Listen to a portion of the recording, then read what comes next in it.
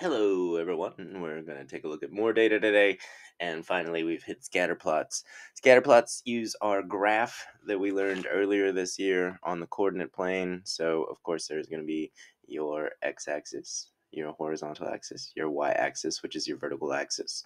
There's still going to be an origin, which is 0, 0. So don't forget about all of that good stuff.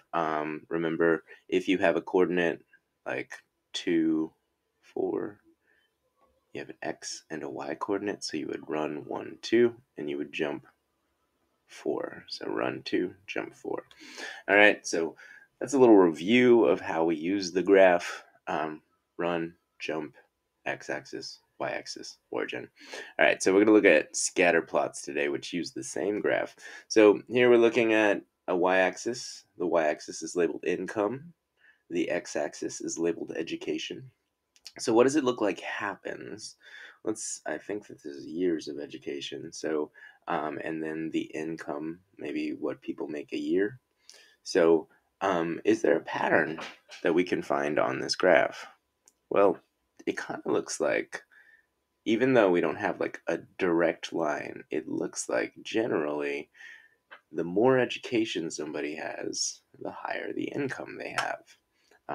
The dots tend to go up in this situation.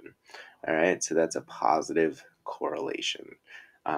Positive correlation means that when the number on the x-axis goes up, the number on the y-axis goes up as well.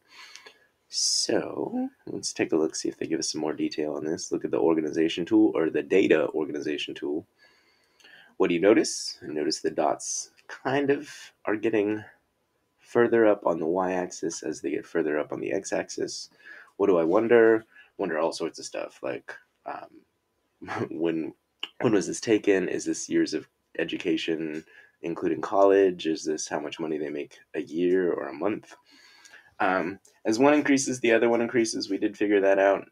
As the x-axis got bigger, the y-axis got bigger too. You can kind of see once again that we have a general pattern where we're going up on both. All right, so we can use this data to see if two things are related. Education and income does look related on this one. The more years of education someone has, the greater the income. This is comparing a person's income to their education level. We look at the scatter of the data in dots to see if there's a relationship, and there's somewhat of a relationship because these dots seem to go higher on the y as they go higher on the x. So the relationship as one increases, the other one increases. So the x-axis goes up, the y-axis goes up. When the x-axis goes up, the y-axis goes down. So like, as we get further up on the x-axis, our data is headed downwards. And we can't really figure out a pattern at all. So, as you can see, I have a positive correlation as the height goes up, the weight goes up, and the time. This is people, this is dogs, this is cakes, I don't know. So, as the height of the goes up, it appears that the weight also goes up. So, we have a positive correlation. You can draw an arrow going from the bottom left to the top right. So, that's basically for scatter plots, is you're looking for whether it's going up, down, or if there's no pattern. Remember, read the x-axis and the y-axis for detail, and if there's a title, definitely read the title.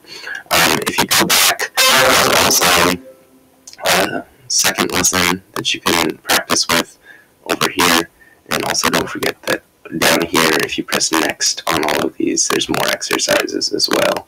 So on this one, we can say positive correlation.